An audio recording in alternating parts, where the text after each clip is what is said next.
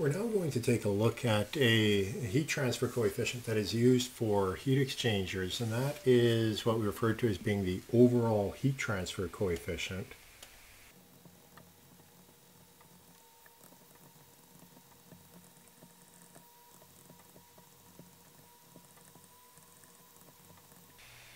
So when we're looking at heat exchangers, we're exchanging thermal energy between two different fluid streams. It could be liquid or gas. Typically what we have, we will have force convective heat transfer on one side, conduction through whatever the interface is, and then force convective heat transfer on the other side. And consequently, the overall heat transfer coefficient characterizes all three of those processes. And then you can have other things going on. You can have fins on the heat exchanger that you would then model. You can have fouling going on, which is buildup of deposits, which negatively impacts the heat exchange between the two fluid streams. But what we're going to do, we're going to derive an expression or come up with the expression for the overall heat transfer coefficient. And we're going to begin by looking at a double pipe heat exchanger.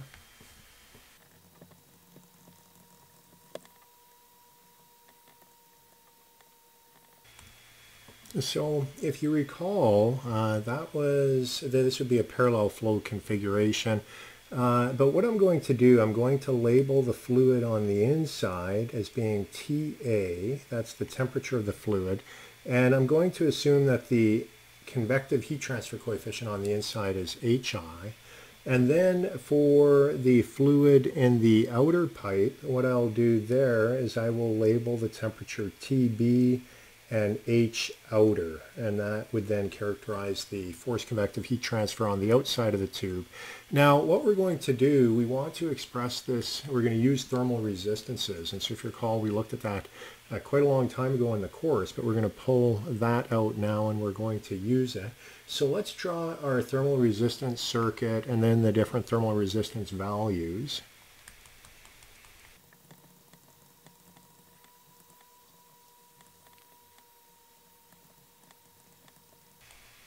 Okay, so what we have here, we have three different thermal resistances. One is for convective heat transfer in A, and if we look back, A was being our internal fluid. So that is the internal. Then we have conduction through the wall, and then we have convection on the fluid in the outer pipe.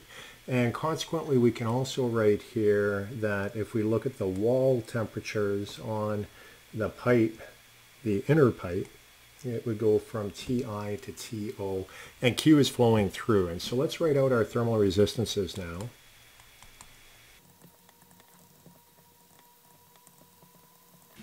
Okay, so those are the three thermal resistances that we have within this system. And now what we're going to do, we're going to combine those together and we're going to solve for the heat flow, very much like what we did when we looked at thermal resistances earlier on.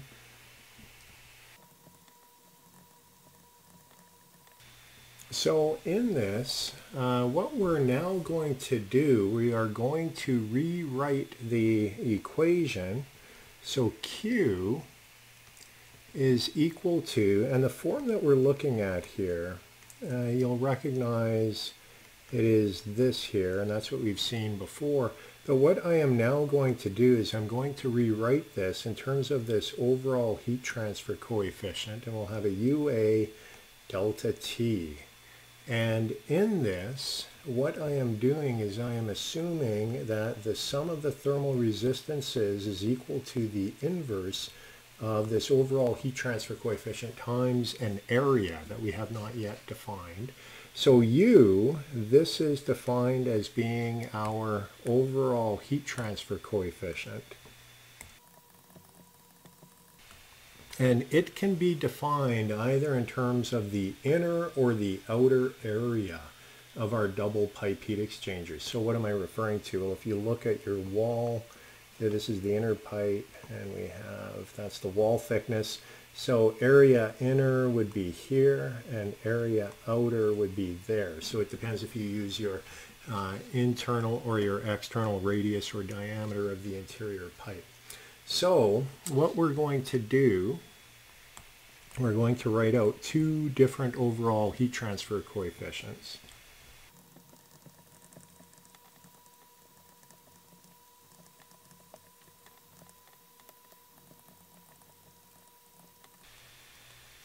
So those are two different ways of expressing the overall heat transfer coefficient depending if you use your inner or outer tube area.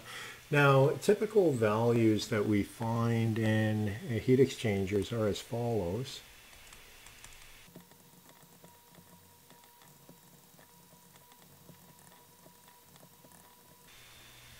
So you can see a range of values. If we're going through a phase change, it's going to be quite high. If we have water to air, the water will have a higher convective heat transfer. The liquid will have a higher convective heat transfer coefficient as shown there. And then at the lower end, if you have gas, you recall the convective heat transfer coefficients are not as high as a liquid, and consequently the overall value is going to drop somewhat there.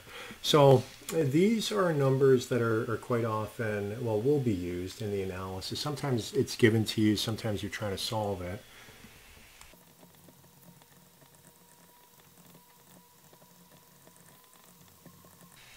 So a lot of what we're going to be doing when we're doing heat exchanger analysis is trying to estimate a unit's overall heat transfer coefficient. Now, one thing is, let's say you know the value of U, so maybe you've determined this empirically.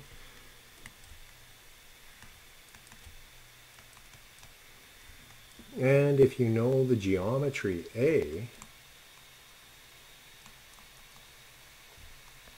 things should be good, right? But let's take a look at what our equation looked like. We had Q is equal to UA delta T. So usually we're after the amount of heat transfer. Maybe we know the amount of heat transfer, but that's usually what we're after. But looking at this equation, so let's say you know U, you've determined that, you know your area, and you've been asked to find Q. Well, what delta T are you going to use? And this is what we're going to be looking at in the next segment, in the next lecture actually, because this is not a simple trivial solution. If you even just look at the simple double pipe heat exchanger like this, what is happening is as the fluid is coming through, one fluid stream is heating while the other is cooling, and consequently you are going to have different values of delta T. That is going to be delta T as a function of position. And we did look at this earlier on in the course when we looked at pipe flow, internal force convection, and we came up with an expression. We're going to come up with a very similar expression in the next lecture. But that is in order to enable us to figure out how to express delta T, given that delta T changes as a function of position within the unit. So anyways, that's a bit of an introduction to heat exchangers. We looked at different types of heat exchangers. We looked at how to model the temperature distribution, or at least schematically represented, and then we've just looked at the overall heat transfer coefficient, which is something that we'll carry through when we're doing the analysis. But we're going in the next lecture, we're going to try to figure out how to estimate this value of delta T.